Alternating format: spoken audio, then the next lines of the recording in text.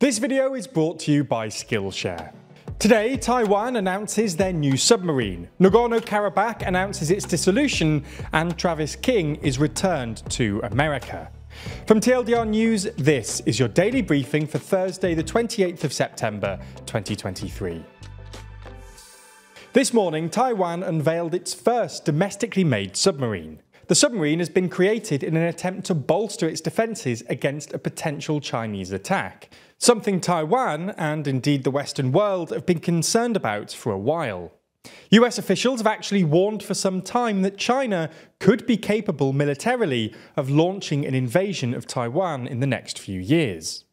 William Chung of the Institute for National Defence and Security Research in Taiwan explained that the submarines could aid Taiwan's relatively small navy in taking initiative against China's mighty navy by conducting guerrilla-style warfare with their stealth, lethality and surprise capabilities.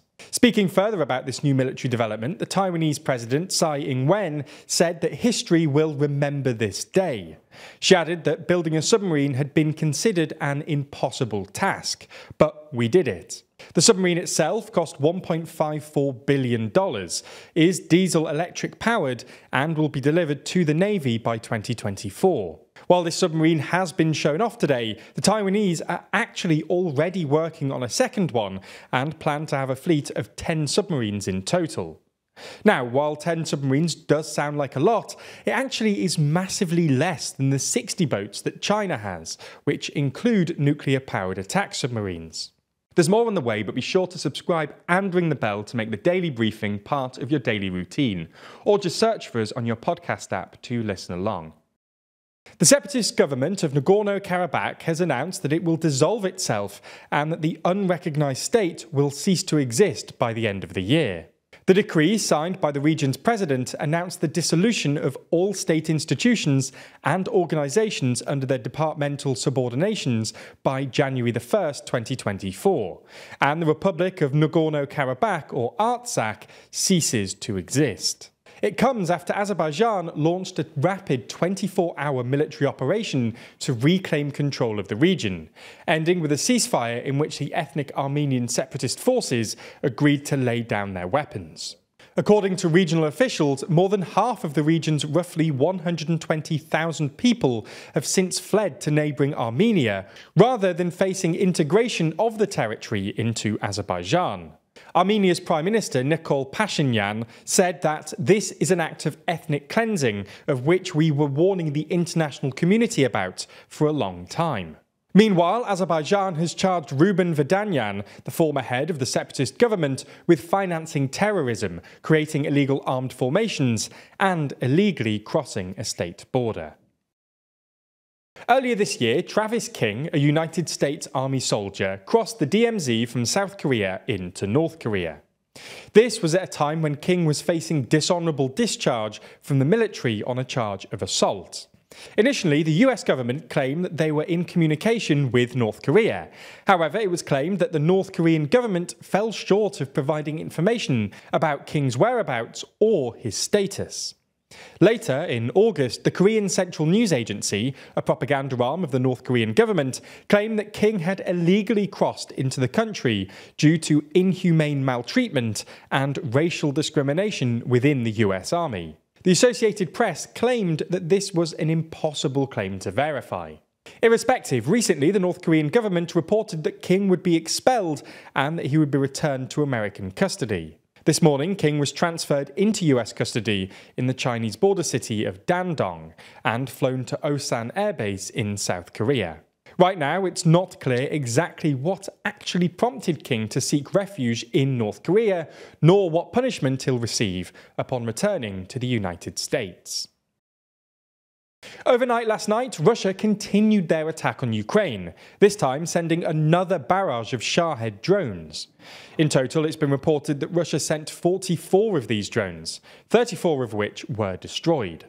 The drones were spotted over the Black Sea.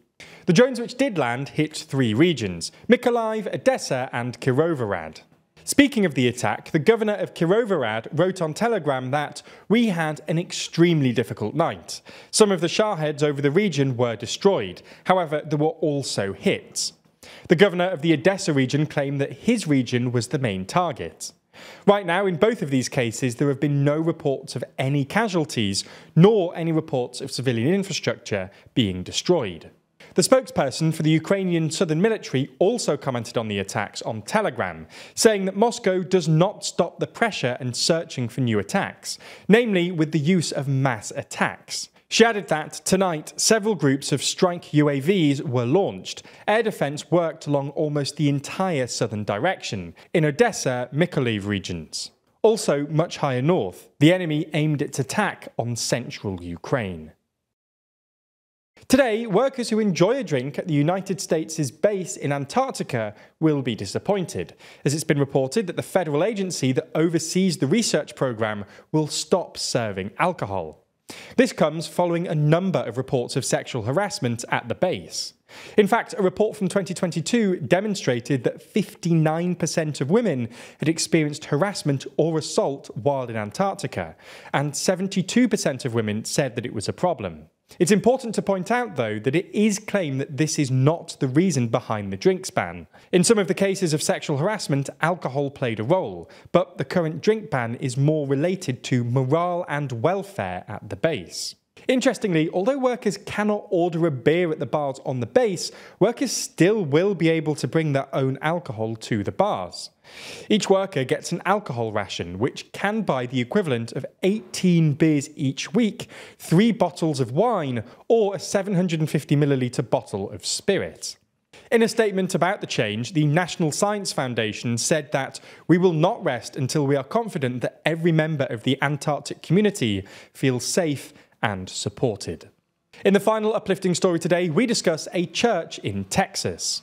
In recent months, Republicans in the state have tried to make drag a crime, with this repeatedly being challenged in court by civil rights groups.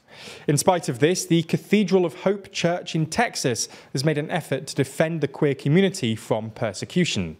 As part of this, they recently held a service where they blessed all drag queens and pledged to stand for justice, proclaim love, and protect the rights of all people.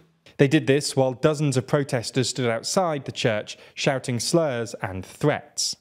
The church added that we recognise that all people are made into the loving image of God, no matter who they are, how they dress, express themselves, or who they love, and that we celebrate this divine diversity and commit to lifting up the voices of the LGBTQ+ community and creating spaces where everyone can thrive. Things are expected to change with a story like this, so make sure you stay on top of updates. That way you know what's going on, and let's be honest, it always feels great to stay on top of things. Even within TLDR, a few of us have been brushing up our InDesign skills in order to create the newspaper we're currently working on.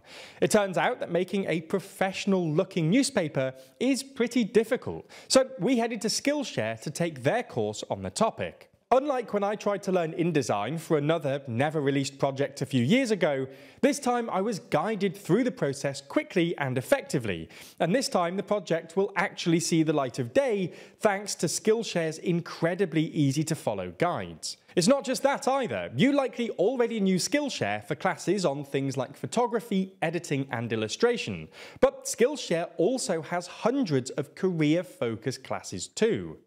We all know at this stage that traditional jobs aren't one size fits all. I mean, I finished university and came straight into a job at a YouTube channel. That's not necessarily the path that you want to take, but the courses on Skillshare can help you design a career to fit you. There's courses on everything from how to start a business to maximizing your workflow or how to grow in e-commerce. Another course that Jack's actually taking to help with the newspaper project. And if you use our link, you can get access to all of that for free. That's right, the first 1,000 people to use the link will get a 1-month free trial of Skillshare.